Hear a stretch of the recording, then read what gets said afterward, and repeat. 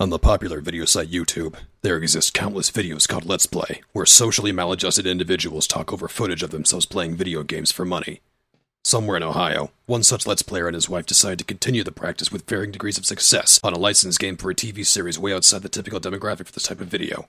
These are their stories. Not gonna give me a bad cut. Yeah, told you. Okay, well, you remember what we told you, and this ought to go down quick and painless. You didn't let him change at least? You know, when he finds out I'm working with the police. By that time, That's he'll be in gross. custody. It's That is, as long unsanitary. as you play Other it people cool sit and down take in that your chair, cues you from know. us. Yeah? Ricardo, it's Wang. Hey, what's the matter, man? You sound funny.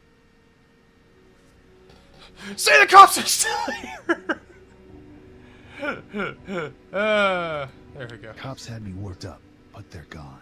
The cops, they worked me over pretty hard. But you didn't say nothing. No, I held firm. They're gone now. Yeah! Woo! Oh, this Awesome. They find This anything? is tense a little bit. Be nervous. Be just casual. Yeah, just be casual. Not enough to arrest you. Enough to make them suspicious, but not enough to get you in trouble, I think. Cool. So what am I supposed to do, man? We got another fight coming Tuesday. You know I can't See cancel. another I'm on the hook foreign to an dude. This time it's a $5 Spanish grand, dude, man, and I'm he's broke. the big head honcho. Right. Suggest a new beta location, one that the police are gonna have bugged and all that Oh shit. yeah. Hold the fight in a new location. Better not hold the fight at the shop. Too risky. You gotta find a new location. Where, man? I don't know nobody with that kind of space. Tell them you do. I do. My cousin Lou runs a body shop in Park Slope. Let me talk to him. See, you're a pal, man. That went well. All right. Thank God he really Now, did tell know. him you'll meet him later. Now I got a feeling that Send it he up later, sent once him everything's squared away. carefully coded messages saying the cops are here. They found me. Go to this spot, which means go to Right. this other spot. All right. Push him to tell. Yeah. Meet at the shop, so that way it doesn't sound weird. So let's go. Back at your shop. Come on back to the shop. I'm sure the cops won't be coming back. Sounds risky. Fuck. Somewhere by Pulaski Bridge, 6 p.m. That street corner. Over by the bodega and the pharmacy. On 21st by Pulaski Bridge. Around 6? See, sounds like a That plan. sounds too specific. You got the cops, you motherfucker. You've done good, Mr. Wang. We'll take it from here. Specific. Specific. As in, you need to say the specific consonants in that specific It's word. hard, okay? Specifically. Wang, over here. Sorry, Wang is indisposed at the moment.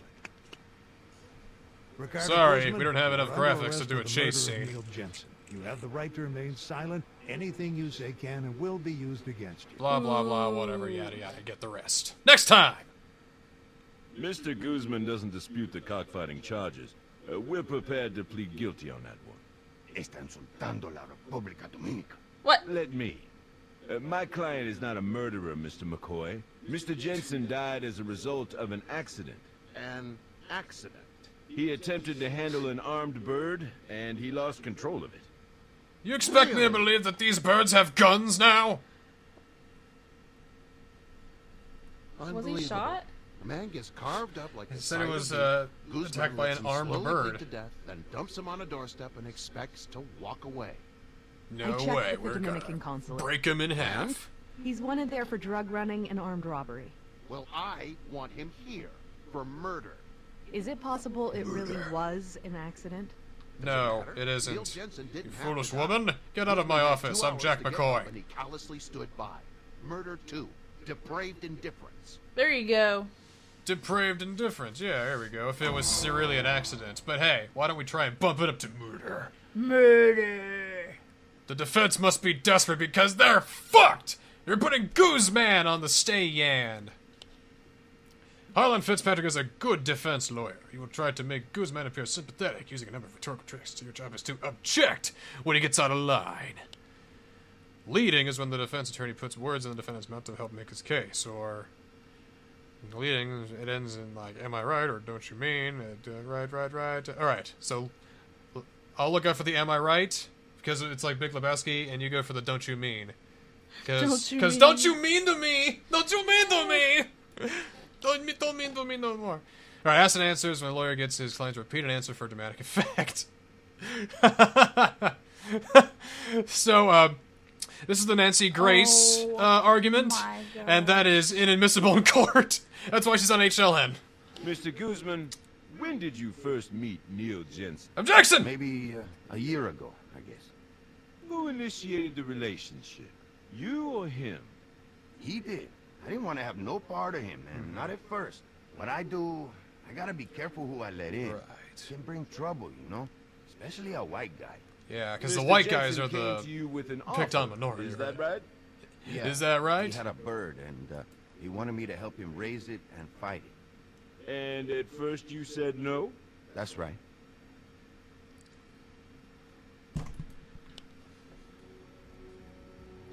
And you said no. Asked and answered. Objection! Asked and answered. Sustained. Boom! Strike that. Yeah! What convinced you to take Neil Jensen under your wing, as it were, in spite of your suspicion? He knew cockfighting ain't how they make it out to be, you know? It's a more civilized practice than people realize, you mean. What? That is leading. Objection, leading. Sustained. Strike that. Boom! What sort 10 of points for sentiments Gryffindor. did Mr. Jensen express to you? Well, like, cocking's a real sport. It takes dedication and discipline. And you know, it can teach you a lot about life. How? So you agreed to keep the The world bird will and never help him understand. raise it? See, together we raised El Jefe. And together we Why is conditioned always him El to Jefe? fight. He was a good bird. Who knows? Here's another trick. Speculation is when a witness is allowed to theorize or imagine a scenario and present it as evidence. Why don't you tell us, in your own words, what happened on the night of Tuesday, May 5th? Well, Neil come in that night really keyed up, man. Like super keyed up. He was jumping all around. He's jumping, that's what he's I think doing. Maybe he was So on maybe something. he was on something. Hold it! Maybe he was on something that's Speculation. misleading. Objection, Your Honor. Misleading the jury. I don't see how that Shit. objection applies. I just here. told you Overruled. speculation. Go on. Right. Well, Fuck. He was excited, you know. I just lost all El those Jefe points. Was finally gonna fight. There were some other birds up first, but he couldn't sit and watch. Remember, you're not Pacing timed. Pacing around till his turn finally came. Okay, I tell him. I'm the handler. I'm experienced at this stuff. Let me do it. Get the bird into the ring. The pit, yeah. It could be dangerous, you know, especially with the long heel. A long blade attached to the rooster's spur. Right, but Neil wouldn't hear nothing I was saying, man. Being he was a rider, he had to do everything himself. Well, anyway, he's yelling about how he had to be the one to handle El Jefe. I told him don't. I ordered him even, but he really got in my face about it, man, so I had to back down. Then he went for the rooster, like he was going for a football or something. Grabbed it around the neck. You understand, this is a bird was being conditioned to fight. The bird goes crazy. It attacked Neil Jensen. I could totally see that, though. Naturally, you were horrified. Yeah. Naturally, you were horrified. That's leading, right? I don't know, is it? Wait, it's misleading the jury, right? Objection, Your Honor. Misleading the jury. Are we Damn it! listening to the No! same testimony? They're on his side now! Overruled. Ah!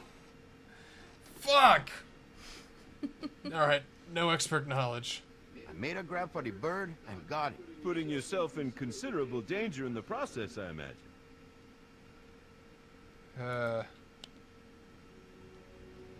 Speculation. That's asked and answered. It's like, you're putting yourself in considerable danger, right? And he's gonna say yes, so asked and answered. Objection. Asked and answered. God I'd like damn to it, withdraw no! that before I Fuck, overrule no! again. Damn it! Shit! So you're not gonna listen to me at all. Ah! They're under control. The Fuck! thing was done. I see. Okay. So what then? What did you do for him? I wrap a blanket around him to try stop the bleeding, you know? Did you think to take him to the hospital? Yeah, that's what I wanted to do, but he told me not to. Mr. Jensen asked you to take him home. Mm-hmm. His wounds, I mean, he was cut up pretty bad. This is no expert knowledge. Come Not so on. bad as all that. Let me come back. He should have pulled through, no problem. Objection. Thank you. No expert knowledge. Considering the outcome, I think we can conclude that Mr. Guzman's assessment of the situation is off. Sustained. Facts only, Mr. Guzman. You swore on the Bible you'd tell the truth, Mr. Guzman. Perjury! I'm telling the truth. I panicked maybe. You would have done the same. But I did what Neil asked me to do. What I thought would save his life. Fuck. What the? Do we press the Way to fence? go. Oh, man. You can always replay the scene. No. The only way is forward.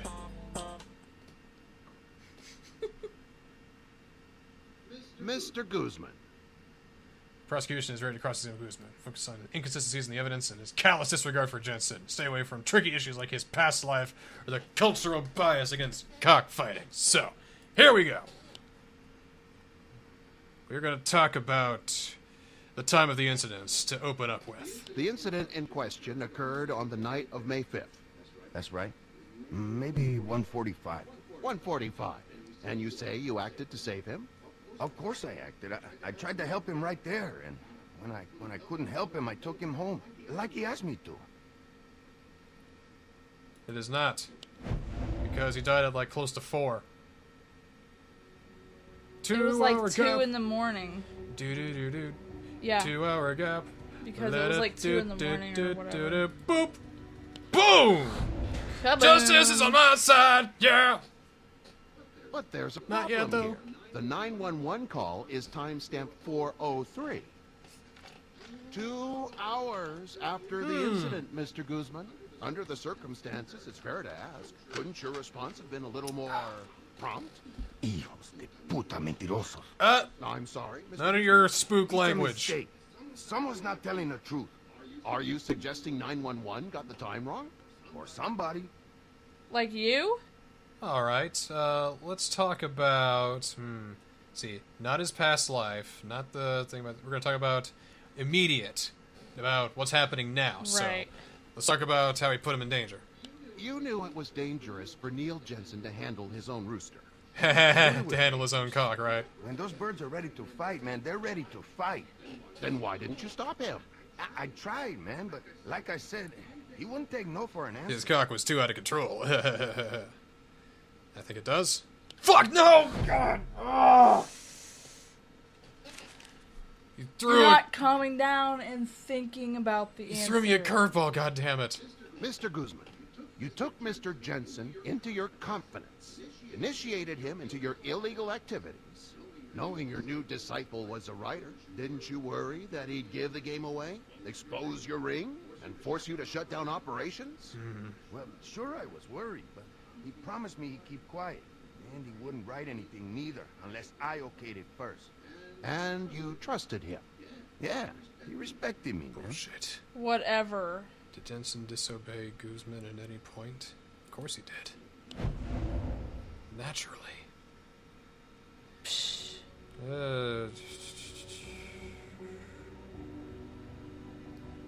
Shit. Jensen tried to take control at the cockfight. Are you sure? Well, what do you think it is, since you've been getting them all wrong? Well, let's see. Oh! Got it. Thanks, babe. That's why I have you on board. Like shit. Well, it doesn't seem like he respected you very much on the night he died. I mean, he defied you. He disobeyed your orders to stay away from the rooster. Yeah, I guess that's right. Yeah, that's right. Let's get back to those final moments, shall we?